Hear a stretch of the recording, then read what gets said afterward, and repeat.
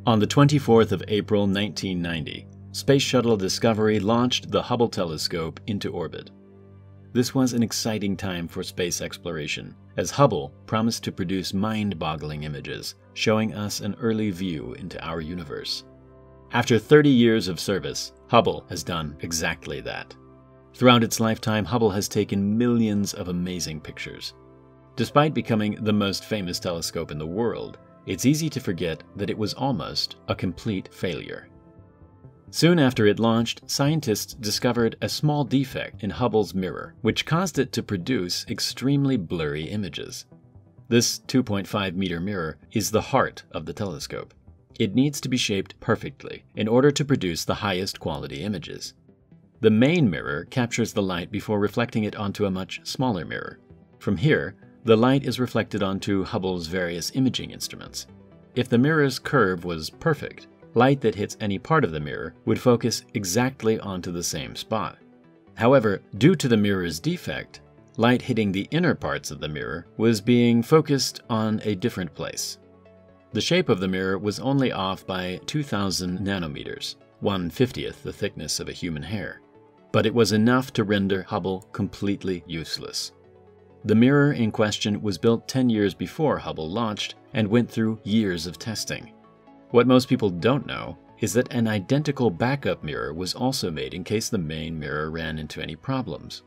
So how did this flawed mirror manage to make its way into space? And why wasn't the backup mirror ever used? In 1977, NASA received the funding it needed to start building the Hubble telescope, expecting it to cost around $300 million.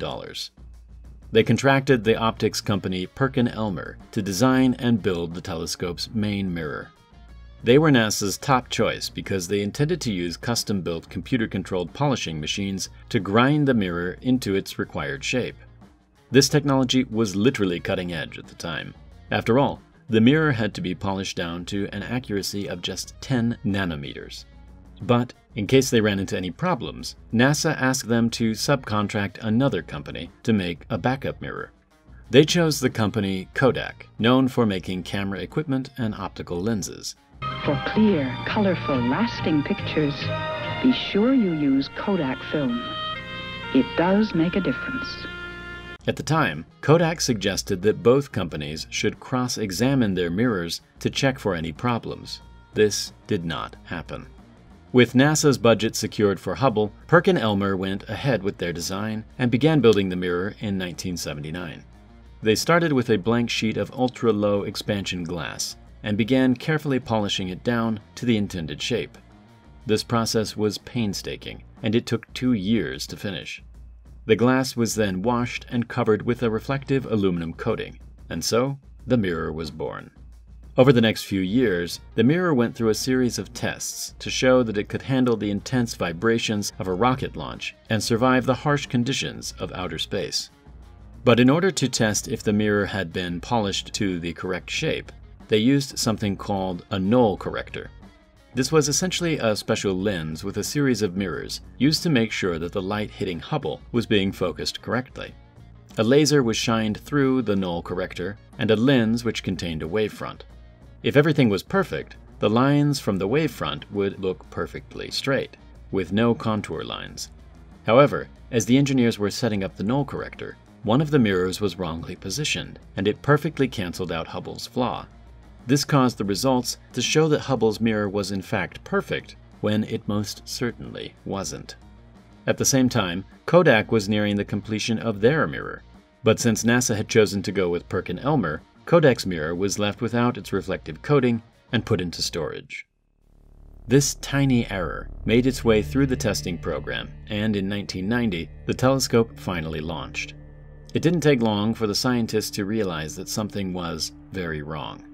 The first images received from Hubble were blurry and clearly showed that the telescope was not performing correctly. For the engineers, this was a crushing blow.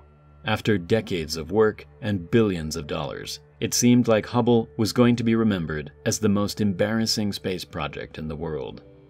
To add to the misery, the backup mirror made by Kodak was tested and the results showed that it had been polished to the correct shape. If Perkin-Elmer had agreed to cross-examine both mirrors, it's likely that the mistake would have been found before Hubble launched. Despite the Kodak mirror being perfect, it was essentially useless, since replacing the mirror in space wasn't really an option. However, Hubble was specifically designed in a way to be repairable. Located in the back of the telescope were Hubble's 5 instrument bays. Each bay has a box which contains a scientific instrument, allowing Hubble to take various kinds of measurements. This modular design meant that instruments could be taken out and replaced by more advanced instruments throughout Hubble's lifetime. So NASA began working on an ingenious solution that could fit into one of the instrument bays and repair Hubble's faulty mirror. Although the polishing machine had made a mistake, it made a very accurate mistake, so NASA knew exactly how wrong the mirror was. They came up with a compact set of mirrors and lenses that would take the light and refocus it onto Hubble's various instruments. This new instrument, called CoStar, featured 2 small mirrors that extended out from the instrument. One mirror was completely flat and simply reflected the light onto mirror 2, which was curved in the exact opposite way to Hubble's main mirror. This put the light back into the correct form and focused it onto the instrument. After $50 million and 2 years of development, CoStar was ready to be launched. On the 2nd of December 1993, the Space Shuttle Endeavour launched, carrying 7 astronauts and CoStar on a mission to save Hubble. During a 7-hour spacewalk, astronauts carefully worked on removing one of Hubble's instruments and replacing it with CoStar. It took several more weeks for CoStar to fully deploy, but when Hubble finally sent back new images, they were incredibly clear and showed that the repair mission had worked perfectly. The scientists that worked so hard to create this telescope were overjoyed and relieved that Hubble could now start doing what it was designed to do. Over the next few decades, Hubble would go on to make incredible discoveries, capturing beautiful images and showing us the universe in a way that had never been seen before. The telescope was regularly serviced by the Space Shuttle, and in 2009, CoStar was removed from the telescope. By this point in time, the other instruments had been updated to have their own optics built in, so Hubble's original savior was no longer needed. The Kodak mirror remained in storage at Perkin-Elmer's facility until the year 2000, when it was transferred to the National Air and Space Museum in Washington, D.C. Despite never being used, this mirror was in fact perfect, and would have saved NASA millions of dollars and countless hours of wasted time. However, the incredible engineering required to fix Hubble shows just how capable we are as humans. Over the years, Hubble's systems have become less reliable, and the end is in sight for this iconic telescope. New telescopes will come along with more advanced imaging systems, but we will always remember the incredible knowledge that Hubble gave us.